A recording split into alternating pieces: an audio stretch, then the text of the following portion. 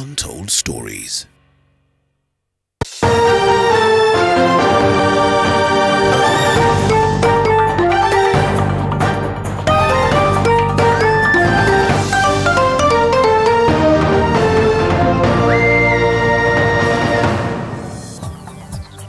Welcome back to Friday right here on TV47. Tonight I host Farah Esmail, a lawyer, bodybuilder and brand ambassador for Ultimate Sports Nutrition and Aquamist.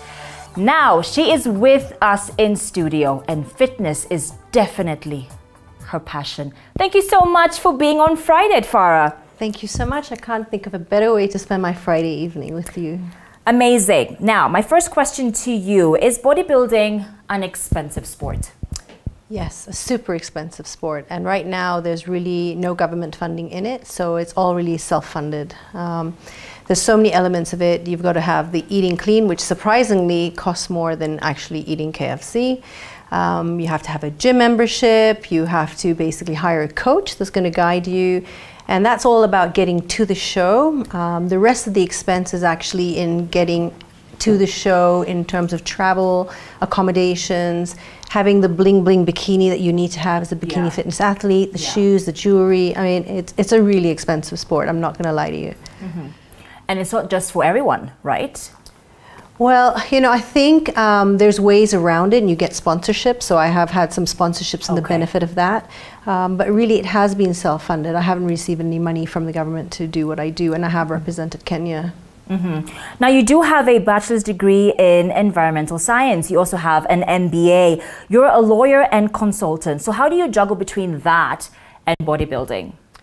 So initially it wasn't a juggle. I've grown up where I've always had this part of my life where I have used my brain, get tired, and then go, you know, exhaust my body, and then I just like rest really well. So I've always had two parts to my lifestyle, and but really as you get into professional life, it's really, really busy to manage both. But I really structure my life so that it is like in a business. You structure everything, you plan it, you put all the everything in place so that you don't fail. In the same way, I take care of my meals, I structure my workouts like an appointment. And so when you put the structures in place, it allows you to do both. I treat it like a business, even though it's my passion. Mm-hmm.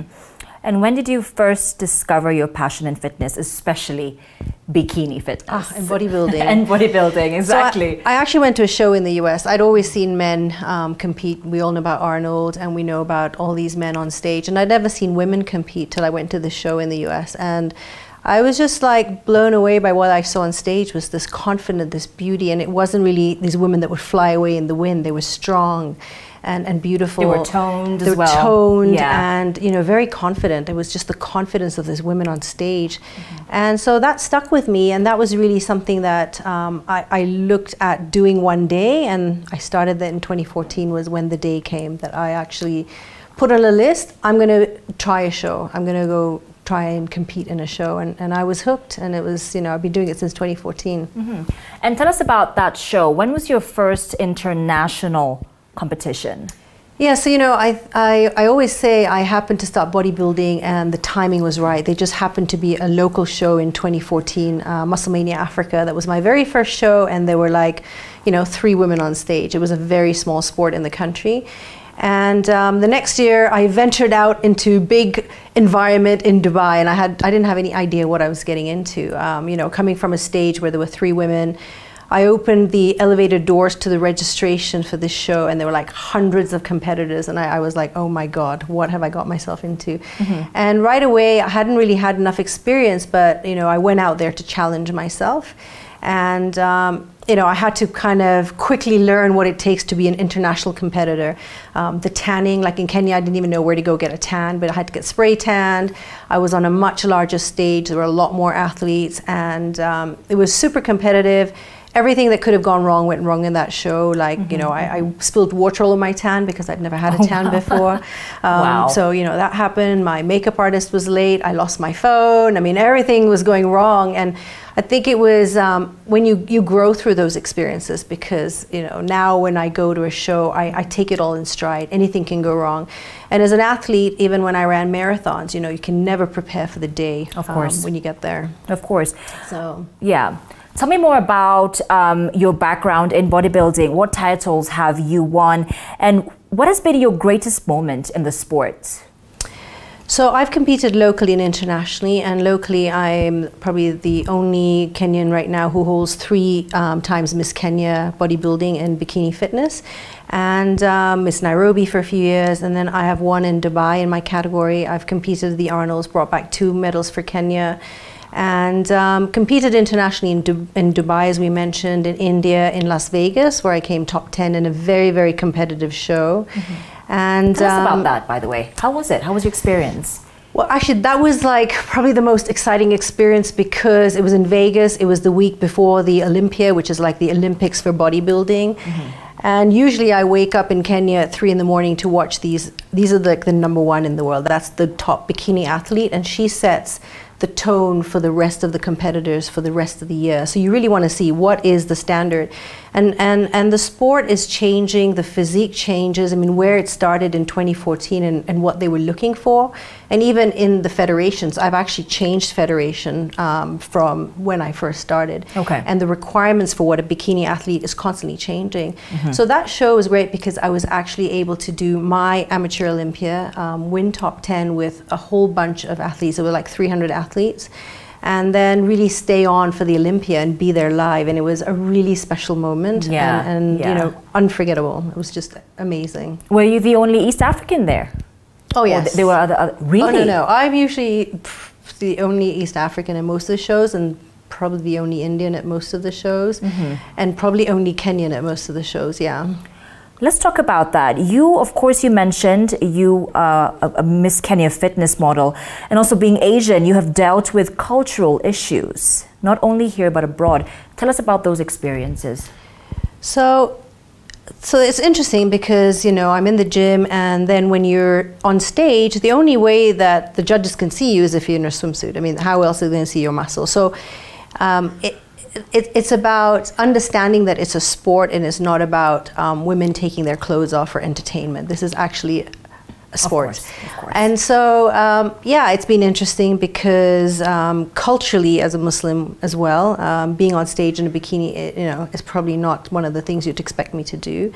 And even in Kenya, so you know, when I first started, there was not many women in the sport because, again, the fear of being on stage in a bikini and what people would say. And that's the same thing in you know, whether it's East Indian or Kikuyu or whatever family you're in. When we grow up in these cultures, they're quite traditional. But realistically, I've had to push through those stereotypes, and you know, if you don't like what I'm doing, you know, don't watch me. But it's the only way. It is a sport, and the only way you're going to see my muscles and judge whether I've got the balance and the symmetry, which is what the judges are looking for, is seeing me in a bikini. And it is interesting because I'm quite conscious, like most people at the beach, running around in a bikini. But when I'm out on the stage and I'm in a sport competing, it's a different mindset. You know, I'm actually competing in a sport. Tell us about your training. How does it look like? How many days a week? And do you work out? And what do you do exactly when you're in the gym? So for me, bodybuilding is now translated into a lifestyle. So in terms of number of shows I now do, because it's not very easy to access shows here, so I usually have to travel to the US or Dubai. There are a few and a far numbered local shows that I can go to win a pro card, which is still where I'm trying to go. And so I basically am off season or on season, and right now I do 2 shows a year probably. So when I'm on season, and that is preparing for a show, that's like 12 to 16 weeks. And in that time, I'm working towards the goal of losing 1 pound a week towards getting to stage weight and looking right for stage. And so that does take me 12 to 16 weeks because I'm usually about 115 pounds on stage. And so when I'm doing that, I'm really on a 7-day workout. I'm usually doing anywhere from, in the beginning of my prep, 30 minutes to towards the end of my prep, an hour of cardio. And then I work on a very traditional bodybuilding split where I do a different body part each day of weight. So my workout is a combination of cardio, which you use to burn the fat, and then the weightlifting, which is actually for the muscle. And it's a combination of the two. It's a very fine balance. You can't over cardio or you're going to lose your muscle. Yeah. And I usually split the cardio and the weightlifting. So I'll do cardio in the morning and weights in the evening. When I'm off season, it's less cardio. So right now I'm off season. I just finished a show in Portugal in early May. So I'm now relaxed, you know, eating a little bit more normally. When I say that, it's still controllable because, you know, I don't want to go too far away to where I need to go back to get back on stage, which I'm hoping to be back in October. Yeah. So it's really, the workouts are year-long, really. It's just less intense right now, but I'm always building towards that vision of what I need to look like on stage, based on, as I said, which is the look of the female bodybuilder right now. Of course. And tell us about your diet, because I'm sure diet is very, very important. So how do you, like, what do you eat? A lot of salads? I'm sure everyone says, do you eat a lot of salads or just water? How do you do it, Farah? Actually, you know, it's really interesting. I eat a lot. I eat more than a lot of the men I hang out with, and a lot of people that I eat 6 times a day. But it's really about what I eat. It's the fuel. You have to look at your food as your fuel for your body. So I don't eat anything in packages. So everything is real food. It's not processed. The only thing I eat processed probably are rice cakes. In my show, I'm not going to usually have them. So really my diet it's not very interesting. I eat the same thing all the time. But I'm having egg whites. I'm having oatmeal for breakfast and egg whites. I have a little bit of berries.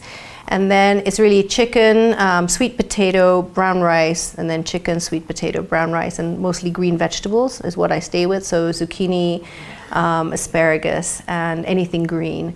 And I eat that all the time. So I have a very consistent diet. And like I said, it's a structure. Is it like very little, or is it like a big portion of the plate? I'm eating small portions. So I'm having, you know, probably like 120 grams of chicken, a cup of green vegetables, and then, you know, about a little scoop of carbs, so like 80 grams of sweet potatoes. So it's not big portions, but it's a philosophy of constantly fueling your metabolism and giving your body the nutrients it needs so it doesn't start cannibalizing your own muscle. So basically, I think there's this whole thing when women want to diet where they just stop eating. And the problem is it eats into your muscles and your metabolism slows down as well. And in doing that, you're just going to start gaining fat.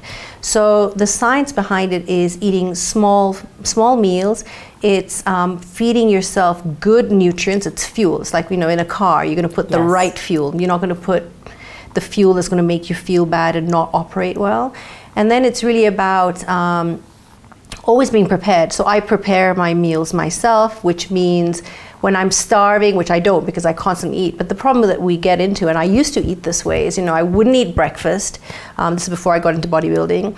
And then I'd have like a salad for lunch because I was trying to diet. And then I'd have... Did you have a lot of smoothies? I had smoothies, but you know, that's a lot of calories you're having in smoothies. And then I would have like a massive meal because I was starving, but because I'd been at work all day, I'd get takeout. I didn't know what I was eating. So I've changed my lifestyle from eating that way to now preparing my meals. And in doing so, I always have them ready. Like if you see me, and most of my friends see me, I'm carrying around my Tupperwares, and I'm always ready with my meals. They're always prepared. I always know what I'm eating.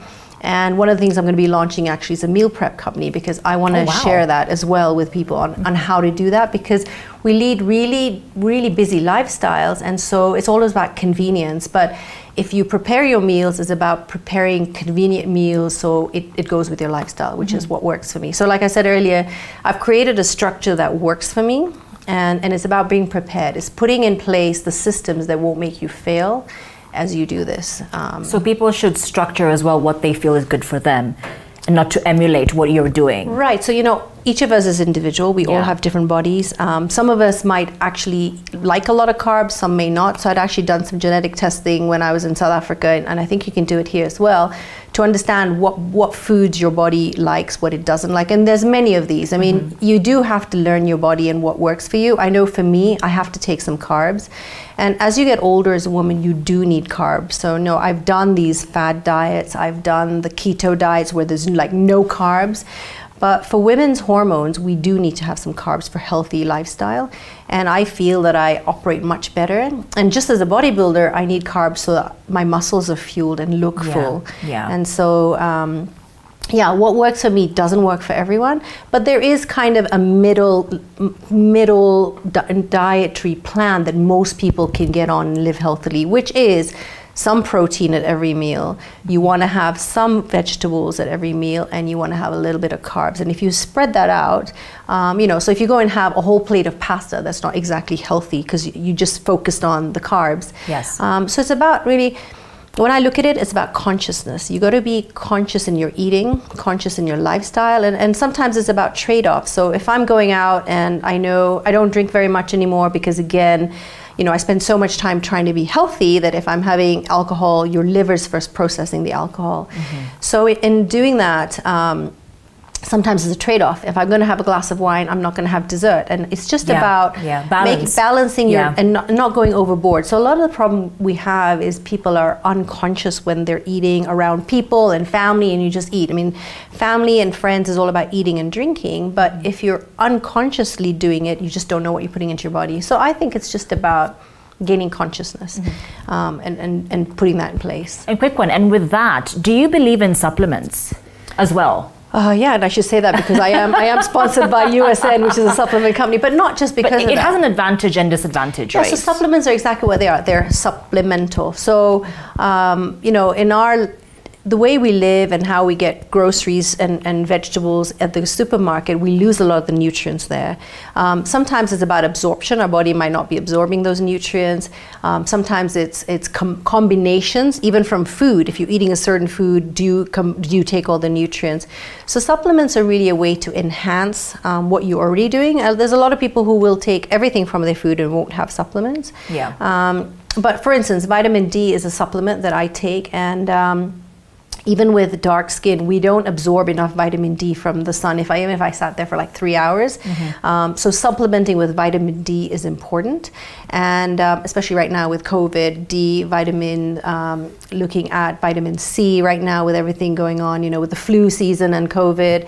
And then also essential fatty acids, which are really important. So those are like 3 fundamental ones that I would say right now to be taking. I take zinc magnesium for recovery at night. Now, as an athlete, I'll be taking a lot more. Like I'll be taking CLA, which helps with the fat mobilization, and I take creatine for working out. Look, now everyone needs to take this stuff. We're not all bodybuilders. But I think there's basic supplements that one should look at. Calcium as women get older, so we don't develop osteoporosis. So there's definitely some basics, and really where supplements are going, which is a very interesting place, but it's quite expensive, is personalizing it. So, you know, you can, the same way I told you I got a DNA test, you can actually run a test to see what supplements you're lacking and what you have too much. So if I go to the shelf and I get like the standard supplement for everyone, it might actually throw my supplementation over. Like if I already have too much vitamin D and this. So the world of supplements and healthcare and nutrition and fitness, it really is about learning about yourself and what works well for you. Yes. Away from that, Farah, what hobbies and interests do you have to balance out your life? Because you're always in the gym. So do you That's a great place. Right? That's a great hobby. Do you like surfing or running or enjoying yourself in the beach, having a cocktail? Oh, yeah. Look, a tiny little bit of cocktail? A tiny bit of cocktail is good, tiny bit. Look, I really like to go out, meet people. I love to travel. So I've just come back from traveling in Europe and in Mexico. And I love salsa dancing. I love rock climbing. Look, I'm a bit of an adrenaline junkie, so I like challenges and like trying new things. So I've tried every sport under the sun, really. I mean, I've played field hockey, squash, I've gone rollerblading, crashed into fences doing that. I've tried skiing. I'm not a very good skier, but I try a lot of new things. And I think that's one thing is you get to learn what you like. And you know, when I tried bodybuilding, I just fell in love with it. It's also really sustainable as we get older, and as women, we start losing muscle. So I'm finding it's actually the fountain of youth for me, is what I'm finding bodybuilding, because it's really helping me, and it helps me focus. And so I think a lot of it is, people say, how do you stay motivated and how do you do all of that? But it's actually once I've set the framework, as I've talked about, and set the structures so that I don't fail, it actually helps my mindset. And I've recently had a lot of conversations with people who have adopted this wellness lifestyle. And they just said they've grown up, it's helped them change, it's helped their mindset. Yeah. So, you know, it's a chicken egg. You know, does the mindset come first to develop the habit, or does the habit get you the mindset? And you know, I think it goes both ways. It is, not everyone has to be a bodybuilder, but I think taking on the lifestyle of wellness and fitness, which you need to do as a bodybuilder, I think is really helpful. And speaking of champions, who do you admire in the world of bodybuilding and fitness, and why?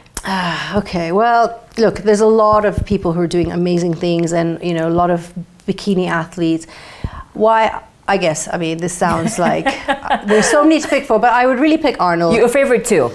I think I'd say Arnold is my favorite. The reason why I pick Arnold is because he's a master of redesign, a little bit like myself. So look, you've got to stay relevant in the sport. Arnold has stayed relevant in the sport, and why he is so interesting is, you know, it got him to a place where he could then get into the movies. I mean, his story is phenomenal. He was told he could never do that. You know, he got into politics. And what he's now done is, with the Arnold competitions that he's opened across on every continent, he's really spreading wellness and fitness. And his shows are not only about bodybuilding, they're about different sports. And so to be able to do that and be such a great ambassador for the sport, I really, really admire him. And look, he's an internationally known person. I mean, he's got that brand. And so for me to be able to accomplish like that, so when you look at who do you admire, it's somebody that, you know, you want to aspire to. So for me to be an ambassador for the sport, as little or as much as I can be, to the level that he's been, would be amazing. Any Kenyan bodybuilder in mind? Any Kenyan bodybuilder in mind? Well, look, I think the sport, we need to grow a lot more, the sport, and have a lot more support. We haven't made it to the Olympia stage yet, and that's where we need to be going, and we need a lot more support from the government and the Ministry of Sports to really push it.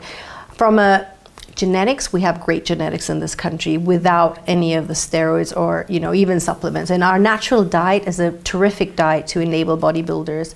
And so I think there will be in the future, and right now, do we have enough female bodybuilders? Because bodybuilding is generally a man's sport. Oh yes, yes. So how is the bodybuilding sport now compared to 5-10 years ago? Oh, it's great. So really, I think when I started, as I said, it was a timing situation. We just got a new federation in for the KBBF, and now it's a bit of a, it needs to be reconstructed. It's kind of fallen apart, but at the time, the new federation came in, there was actually a stage for women, and I was really lucky as I started that we had Miss Kenya, Miss Nairobi, which no longer is in existence. And now there are some local shows, and yeah, you know, we have like 20-30 women who are competing, which is amazing. We do have some women now going internationally. You know, my first international show was in 2015, and we now have a lot of competitors going out. So, you know, we've opened the doors. I think we're getting a lot more women going out, and it's great. It's really, really great to see, because it was a very, very unknown sport when I started here. Yeah. And what is something about bodybuilding you know now that you wish you knew when you started? Yeah, I think it's like you need to make it a lifestyle, and along the way you lose some friends because, you know, like you start staying around. You're busy building. You're busy building, but you also, let's be honest, like, you know, the Kenyan lifestyle is about drinking and nyama choma and eating and partying. Very true. And, very true. Look, I love to do that, but sometimes it's really hard to do that because I'm living more of a wellness lifestyle. So I think, you know, as I said, prior to bodybuilding, I didn't have that lifestyle, but I've had to adopt it. So I think before bodybuilding, I didn't know it would become part of my life, but it has, and I'm very grateful for that. And no regrets? No regrets. I absolutely love my new life, and the platform it's given me, and you know, the ability to go to other countries, meet other competitors. be part of this community. And it's not all glorified. I mean, bodybuilding, there are negative elements to it. You know, we are seeing a lot of bodybuilders who take it to the extreme. We are seeing some deaths in the sport because of some of the steroids and all of that. So look, there are sides of it, but if you can do it in a healthy, natural way, and if you can do it in a way that you're conscious. So I think anything I say, you really have to be conscious about where you're going, what the goals are, what you're willing to trade off and balance, and how to do it. So done in a healthy way. While it can be obsessive, some people will call me obsessive, but it's healthy obsession. And what would you like to achieve in fitness and bodybuilding long term? Well, I'd love to be on stage in my 80s and 90s. I mean, that would be wonderful. And we talked about, you know, with Arnold, it's about being relevant and being able to last longer. So what happens is, if you don't do this in a healthy way, you're going to burn out, you're going to not be able to be there in the long run. So I'd like to be there in my 80s. I'm trying to get my pro card, and I'd like to be able to get that as well. So that's something I'm working on. And to really share it with people. I mean, this is something that I'm really passionate about. I'm really wanting to help people get there. A lot of it is, you know, there's a lot of people who come up to me and say, you know, can you help me? But when I say, okay, put together a 7-day plan, they just fail at doing that. So it's about trying to, in a way, motivate people to see this as something that's really important to do. And I think we've seen that in COVID. We've realized that health comes first. It comes before everything else, really. Yeah. And lastly, Farah, what advice do you have for the young women and men who want to attain their fitness goals and also bodybuilding as a sport? So yeah, like we said, you know, there's fitness, generally wellness, and then there's bodybuilding.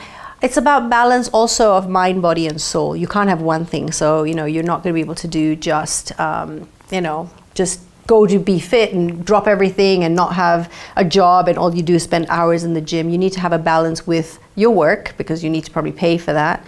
And then also like the soul, the spirituality, mindfulness. I talked about consciousness. That's an element of mindfulness.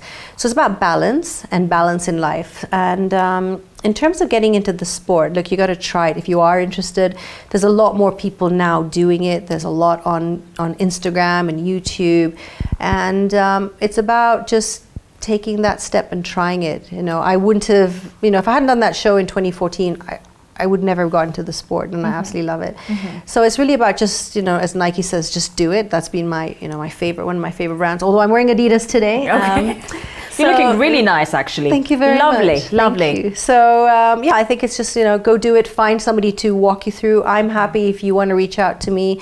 Farah.Esmail on Instagram. You know, give me a DM, and I'm happy to sit down and talk to you and see if I can put you on that path. So I have coached some athletes. I did start taking my certification in coaching for bodybuilding during COVID, and so it's an area that I'm passionate about, and I'd love to share it with people. And you also have to find the right coach. So the other thing is, you know, it's a chemistry thing with your coach. So I may not be the right coach, or I might be the right coach, and you have to look around for who's going to be that person to take you where you need to go. And just a quick one, your camera is right there. I'm sure there's a very young girl, you know, who loves you so much and wants to be like Farah. So what would you tell her very quickly? Your camera is right there. I tell her, reach for your dreams, you know, go do it. And there's no failing. There's nothing like, you know, you're going to fail. If you don't try, just step out of your comfort zone. I do that all the time when I'm on stage. It's not easy being on stage in a bikini. But you just got to try it, and that's where you're going to grow. And there's nothing like failing, you know. And you said that they can find you on Instagram. Are you on Twitter? Are you on Facebook as well? Facebook, Twitter, I don't use it as much. But yeah, Facebook, Instagram, come look for me there. Thank you so much, Farah. It's been a pleasure, and we wish you all the best in your endeavors. Thank you. And of course, you did mention about your, was it a food program you're doing, or a diet? Yes, a meal prep program. A meal prep. Yes. Very quickly, tell us about that. So I'm trying to bring out into the public what I already do and the way I eat and what I trust, because again, it's about clean eating, knowing where I'm getting everything from. So Cocoa Meals, I'm going to be launching that. Cocoa Meals. Cocoa Meals. Okay. And so basically bringing you what I've been doing, you know, and how I've got by. So you'll be selling like little packages of diet foods just for athletes or just anyone in the gym? Anyone in the gym, really. I'm not tailoring it yet to athletes. I just want to get generally people into the routine and the rhythm of eating clean and doing it in a way that's easily accessible. And they can find it also on Instagram. Yes. Okay, thank you so much, Farah. And of course, thank you for watching Friday. Every Friday right here on TV47, the home of untold stories. This has been Farah Esmail. In case you want to, catch the repeat, we're on Facebook and Twitter at TV47 Kenya. Hold on, I have a gift for you. Oh, okay. Okay, can we get assistance on the gifts? I love gifts. I love gifts. Ah, yes, please. Oh, thank you so. As a sponsored athlete, it gives me ability to give you some things. Thank you. So compliments of USN. Oh, wow. Who is my supplement sponsor. Oh my God, I love this. To keep you hydrated. Oh, I love this. And this is awesome. We have some bars for when you finish your show today. And energy oats, banana fudge. Oh, these are really nice. Berry yogurt. Oh, yep.